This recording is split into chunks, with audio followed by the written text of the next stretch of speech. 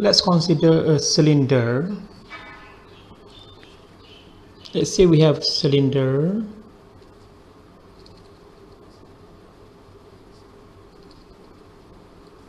and the cylinder is actually rotating within another cylinder.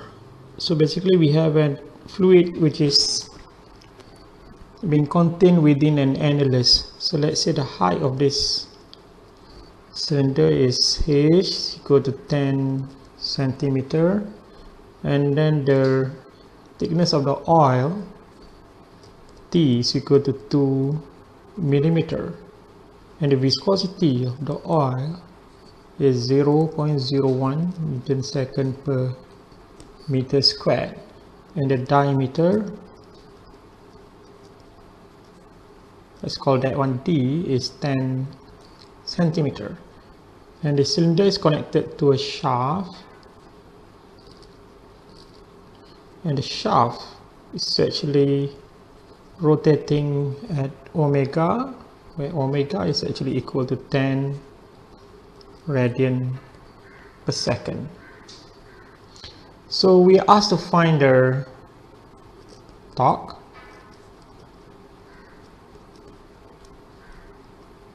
and power.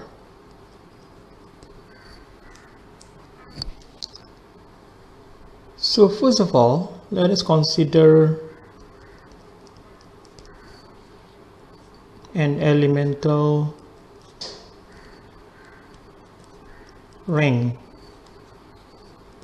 on surface of cylinder. So if you draw the cylinder,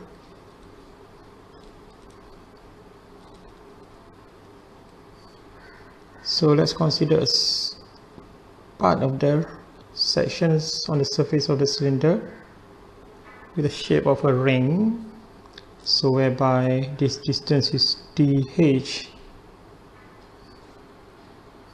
and the radius is big R. So if we consider the torque on this elemental ring is equal to dF, where F is actually the shear force acting on this surface, multiply that with the arm's radius R. But if you consider dF, you know that that is equal to the shear stress multiplied by dA, where A is this area of this part here. So if we open this up,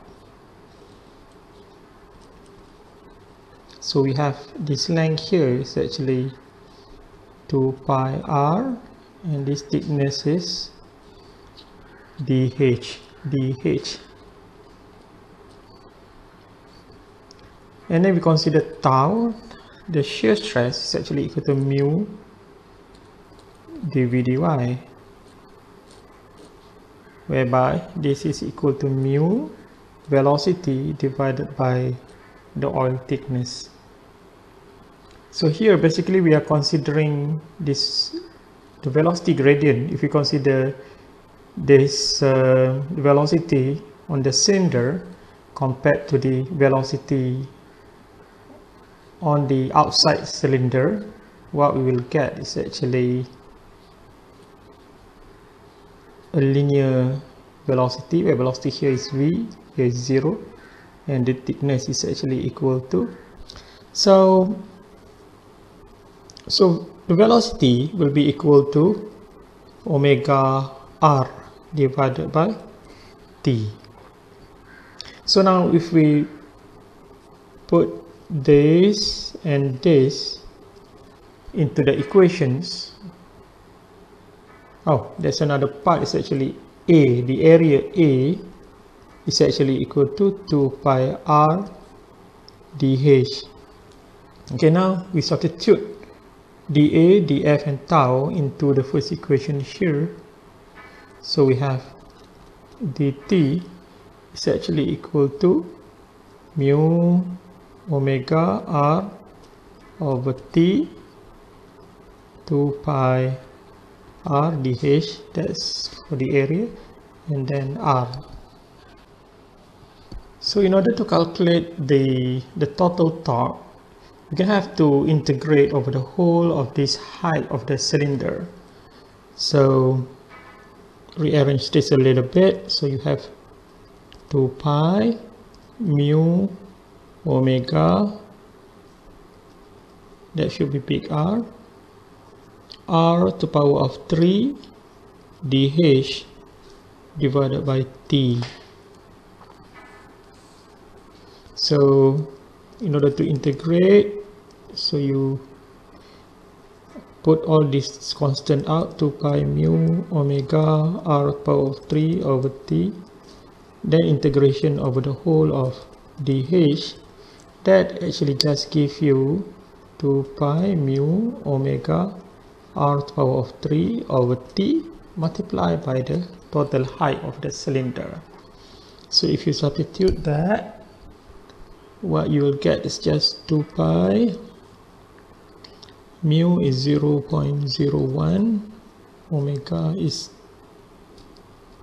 10 radian per second, multiplied by r is 0.05,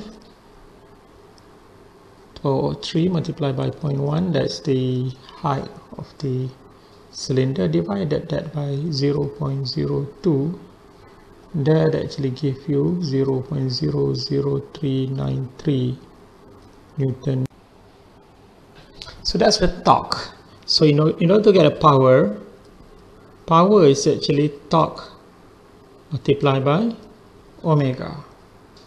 So that's equal to 0.00393 multiplied by the omega, which is 10 radian per second.